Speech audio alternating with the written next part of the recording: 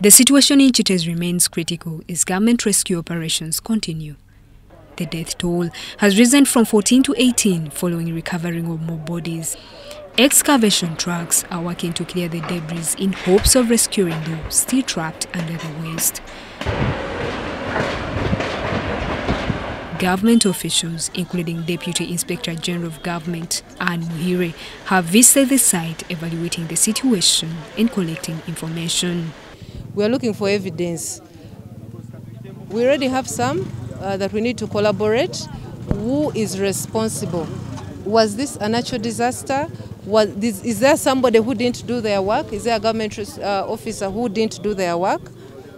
And they must be held liable. Muhire confirmed that President Yoweri Museveni has called for an immediate investigation into the cause of this disaster. We took a farm that the President is concerned and has also directed us to ensure that the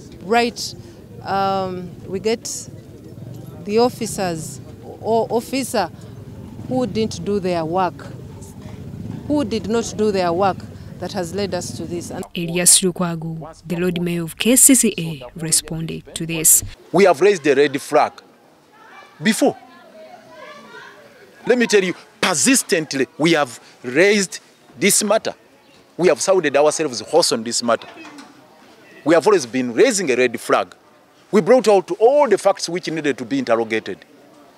And we made a clarion call that, please, let's take action. Particular individuals should be brought to account, should be held liable.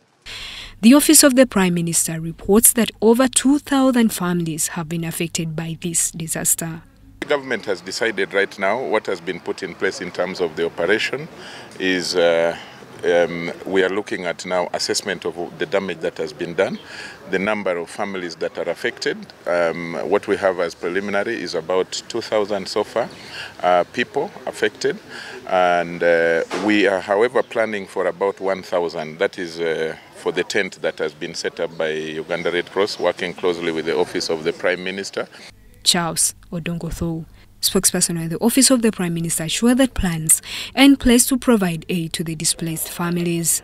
However, he urged remaining residents to evacuate immediately due to ongoing risks in the area. The Office of the Prime Minister has delivered food to assist with feeding the persons who are affected.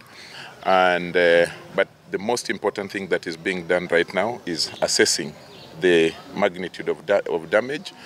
There are also security persons who have been providing security for the communities around the garbage field that have also been instructed to get out of that place. Now, so if security people who are supposed to protect you have been advised that relocate, move out of this place, it is an imminent danger for you. So you, as an ordinary person, you have to listen.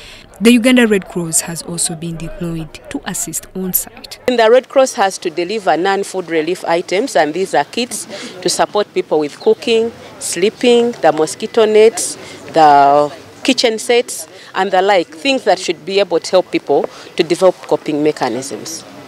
Deputy Police spokesperson for Kampala and surrounding areas, Patrick Onyango, confirmed that 18 bodies have been recovered and are being taken to Mulago Referral Mortuary for post-mortem examination before being returned to their families. Business yesterday, we had retrieved the 14 dead bodies, and today we have retrieved 4 so far, and this makes a total of 18.